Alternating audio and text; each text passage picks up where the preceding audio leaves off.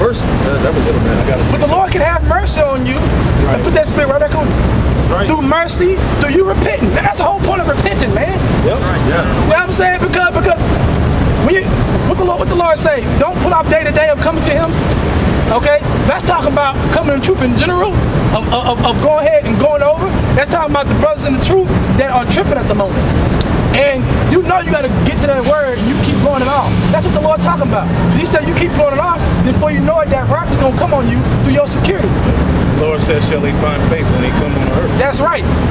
Let me say this real quick. The Lord is merciful, man. That's one thing you got to always push to. The Lord is going to judge America. The Lord is going to judge the wicked. The Lord is going to judge you if you ain't right. But the Lord is, He said He's pitiful and merciful. He said, who has He forsaken that called on Him? Who? He said, look in the history of all time. Who has He forsaken that sincerely called upon Him? Even if that dude was tripping. Right. That's what we got to think about in our everyday struggle, man. Because if we don't, you're going to fall out the truth, man. You're going to fall out. Because why? You just know the Lord's going to kill you today. But the next thing you know, the Lord's going to kill you. You got to repent and have faith, man. Go ahead. There's a chapter in Psalms that talks about His mercy endureth forever. I can't find it, but the whole chapter just talks about His mercy. Yeah. That's a good part. That's a good attribute of the Most High that we have to cover. Even more so as much as the judgment. Because that judgment is mercy. Even though whoever took out the judgment didn't get mercy. But that's part of the mercy. He did it from the foundation of the earth. The people that He was chose to have mercy. That's right. And He said He will raise them up in the last days. Right. And later on my spirit, let me say this too. It's also important. You gotta have that same mercy towards each other, man. You got, because the Lord said, you're not having mercy on this person, but you expect the Most High to save you. The Lord should kill you. You want to kill this dude, but the Lord want to kill you. Or He could kill you. Or He could kill you. And that's talking about amongst the brotherhood. Right. That's talking about amongst the brotherhood. We were just reading earlier how you can't be unequally yoked with non-believers. That's right. You know what I'm saying? Us that believe in this truth, that mercy. That's who that applies to. That's right. To have mercy when you getting on a brother that's gonna take heed to what you saying. Not some nigga, nigga with a elephant-sized dildo on the side of his head. I can't roll. We're not gonna roll. Hey. You know what I'm saying? And all these other and I'm gonna keep on saying this about you hoe ass niggas that brought Sarnetta to the Passover, man. We can't kick it with y'all, man. That's what I'm saying. We've been correcting you niggas. We've been correcting you niggas through the spirit for the past few years, man. Y'all ain't. That's what I'm saying. Y'all ain't about this word, man. That's what I'm saying. These niggas had a picnic with their enemy. In the time of judgment. That's right. So that ain't what this brother going into. That ain't talking about them. That's talking about amongst the brotherhood. Of ourselves. That's right. The ones who believe. Right. Hey, the ones on the same football team. This football team is called the Most High. Okay. Right. The believers of the Most High. That's who we have. Now, the other people, sometimes you have to weaken their ignorance. The Lord said weaken. You got to weaken ignorance sometimes because you understand the scriptures. Okay. Yep. You know what I'm saying? If a white man came down the street and said, "You nigger," guess what? I'm gonna laugh and wink at it because I know his downfall is coming. That's right. You know what I'm saying? I ain't gotta get mad. That's really turning the other cheek. Turn the other cheek. Right. Go ahead. Going back to what you was going into. Sirach 18:30. Right. Go not after thy lust, but refrain thyself from thy appetite. Right. The appetite is wicked stuff. And it ain't gotta be wicked, but it can turn to wickedness because why? You start worshiping. Yeah. That's the only way you're gonna be in tune with the spirit is refraining yourself from wicked desires, the common desires that can turn wicked because now you worship it. Right. That's what it's talking about. Because, like I said, that transition from the world to the word to the Most High God, that transition, you have to stop doing a lot of things, man. And that's that sacrifice. And the only ones who won't stop doing it and continue to stop doing it is the elect. Go ahead. If thou givest thy soul the desires that please her, she will make thee a laughing stock to thine enemies that malign thee. Yeah, meaning the Lord ain't going to defend you, man. The Lord ain't going to, like it says in Psalm 91, come and dwell in the secret place. You ain't going to be in that secret place. Okay? You're going to be outside the secret. Go ahead. Take thou, take not pleasure in much good cheer, be not tied to the expense thereof, man. That's right. And we're going into this. Why? Because at the end of the day, you want a crown. That's right. You want the Lord to put a crown in your head and say, you did good, you overcame the world. Okay? Even though everything was against you. You overcame it and endured through all this fire I put on you. Therefore, I'm going to give you a crown. Yep. And sin is a click away, man. Sin is anywhere you walk, man, there's sin, man. There's women that brothers can get like that, man. But when you come into this truth, man, you gotta turn down a lot of pussy, man, that's thrown at you, man. That's right. You gotta become a real man. That's what being a real man is all about, man. That's right. That's right. Because in the world, we thought that as many women as we slept with made us a man. But now that you come into this thing, there are certain women that your spirit don't agree with that can ruin your soul, and you can ruin her. Whole empire, right? A lot of women you don't need to be dealing with, man. That's right.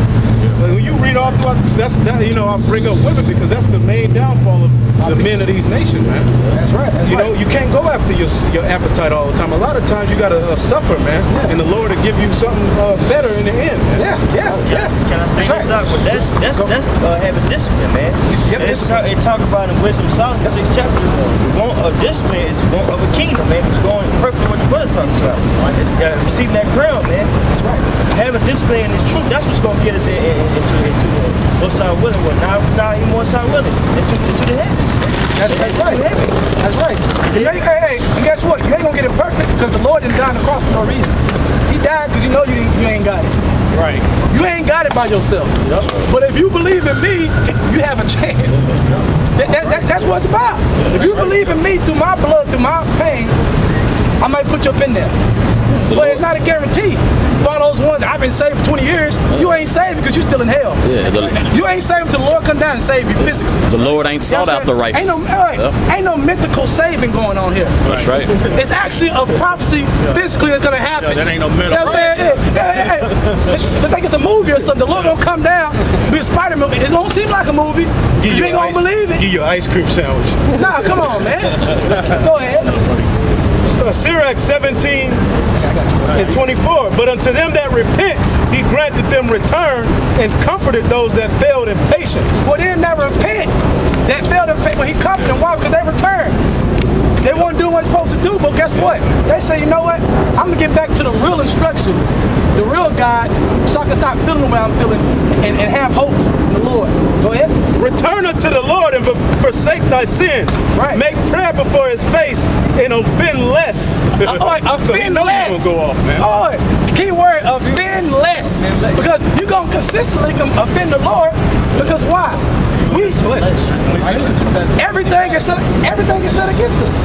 Everything. Be angry and sin not. Right. But guess what? If you somehow make it through it by the grace of the Lord, go ahead and get that scripture. Go and get that. It's the 2nd Ezra, chapter 2, verse 42. I, Ezra, saw upon Mount Zion a great people. This is the prophet Ezra seeing a prophecy in this time. Back in ancient time, he's seeing a prophecy in this time because the Lord has shown him a vision. Go ahead. Whom I could not number, and they praised the Lord with songs. And in the midst of them, there was a young man of high stature. Right. Hey, in the midst of those men, there was a man in high stature. Who was that guy? Go ahead. Right. Taller than all the rest. Who you call Jesus? Which is not his name, but who you call Jesus. He was taller than the rest. This is a prophecy that a prophet seen in ancient time that he's seeing for this time while you walking around. This is going to happen in your lifetime. Go ahead. That's right, brother. God, that's right. And upon every one of their heads, he set crowns. Why did he set crowns? Because the whole world hated them. Because the Lord said, know that they hated me first, they're going to hate you. That's right. They hate you, but guess what? They hated me first. Service not great. That's right. So he gave you a crown. Why? Because when the Lord was on the scene, what these pastors keep ignoring, these churches keep ignoring, they hated the Lord. They hated the prophets. They stoned them, threatened to kill them, really did kill them. Why? Because they didn't go along with the world tradition. Like we don't go along with the world tradition. Right. No, the Lord wouldn't put no Christmas tree, because that's a pagan holiday. Okay? No, the Lord wouldn't hide Easter eggs. Right. Because that's something that this wicked world has created for you to worship. But it has nothing to do with God. Right. But society will make you believe it. That's why. You in church, have an Easter egg. But then you tell a Negro and the people on this side that you celebrating the Passover, they'll laugh you to scorn and say you crazy, man. Right, but they celebrating Christmas, which Jeremiah the 10th chapter told you never not to do that, man. Right. Put up a tree and decorate it. Yeah. That's the description not to do. Grown ass man on the side of the house putting up Christmas lights, man. Putting your kids in those damn Halloween costumes. Yeah, that's right. Doing it at church, man. And also the Easter that they celebrate is mocking the crucifixion of our Lord and Savior, man. That's right. That's right. That's mocking the Lord and Savior, man. Hey, Yep. say this. Speaking of Halloween, real quick, speaking of Halloween, when Halloween comes, my kids already know you ain't going on Halloween. That's right. No, I ain't getting no costume. Okay? You want to make a costume, go get that sheet off the bed. Bring it to me, I'll tie it around your neck, you can fly around the goddamn house. All right? That's right. Other than that, you ain't going to go costume. And that's why on the news lately, what's been happening? These kids are eating candy laced with drugs, laced with razor blades, getting their tongue cut up. Why? Semen. You're not supposed to do that anyway. What the hell does a demon googling talking about boo-hoo, booga-booga has to do with the Lord? The thing is this, man. There's a spiritual war going on the earth, man. That's right. And if you can't see that, something's wrong with you, man. That's right. This world is going into Satan. This world is giving over to Satan, man. That's right. Yeah. And people in the midst of that standing up for what's right, and that's what you see before you, man. That's right. A group of men that are standing up for what's right according to the scriptures, and we are, by the way, the true Jews of the Bible. That's right. We are the true Israelites of the Bible. That's right. That's right. All right? That's right. Go ahead and finish it. It was more exalted, which I marveled at greatly. So I asked the angel and said, Sir, what are these? Who are those guys that the Lord was putting that crown on at the end of the world when America got destroyed? When World War III just happened. Go ahead. Don't even worry about it, bro. Verse 45. He answered and said unto me. He answered and said unto me. Hey, take a picture of These this. be they that have put off the mortal clothing. Oh, they put off that bull crap that they was doing. They put off their sins, even though they were still offended. But they put off. They sacrificed, man. They actually put in work in this truth. Yeah, that's Those guys. That's talking about a group of men that's on the planet Earth. That's the beautiful thing about this truth, is if we are those men, we're reading about ourselves, man. Right, it's a prophecy. hey, right now, guess what? We read this scripture. I'm pretty sure in everybody's mind. I'm pretty sure in everybody's mind, they hoping that Ezra saw your face. You better hope that Ezra saw your face. Every time they around, like, man, I so hope he saw my face. Smiling with that crown on my head. I don't know, but I hope. Go ahead. These be they that have put off the mortal clothing and put on the immortal. Put on this word and believe it. Put on wisdom. The Lord Yahweh Shai. Believe in the name. Preach the name. Pray to the name. Okay, go ahead. That's right. And have confessed the name of the Most High. Have confessed. So why they so mad at Jim Massey's past years? Because we confess his name. They arguing with us because, wait a minute. You know what I'm saying? Y'all don't have the name. Either they got the wrong name, or we don't have the name yet. We get the name later. Yeah, that's foolish. But the Lord said that He's crying to the guys that confessed it, and that was sure that it was His name. They were sure, and they confessed it. And this is a prophecy that took place before the kingdom. Right. That's right. They were being rewarded for standing stiffly. That's right. Time of captivity. That's right. That's right.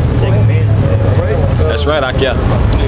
Now are they crowned and receive palms. Right. Then said I unto the angel, what young person is it that crowneth them? Right. And giveth them palms in their hands. Right. So he answered and said unto me, it is the Son of the Most High. Yahweh Shai, man. He is going to do that. Through the Spirit of His Father. He's going to do that. And the reason the scripture's coming out, because that's what you're here for. Right? That's what you're here for, man. You writing notes. You watching videos. You learning, going through scriptures. Freaking deep parables out. Why? Because you want to be one of those guys that Ezra was talking about. You want to be one of those guys. Okay? You ain't doing this to get destroyed. You do this and endure with it to the end so you may be saved. The Lord don't lie. He said, if you endure to the end, I'm going to save you. Period. That's right, Akia. Period. I'm not going to add to that or take away. So I know if I want to make it, personally, and all these guys know around the world, we have to endure to the end. Everybody has to. People fall down left and right as years go by. Right. And it easily could be you because the Most High has to put in your spirit to endure to you. So that's how we don't know. It's the Most High's will, man. That's right, Akia. Go ahead. You can do all of this and fall off. Yeah, at the very end, you falling off. Go ahead.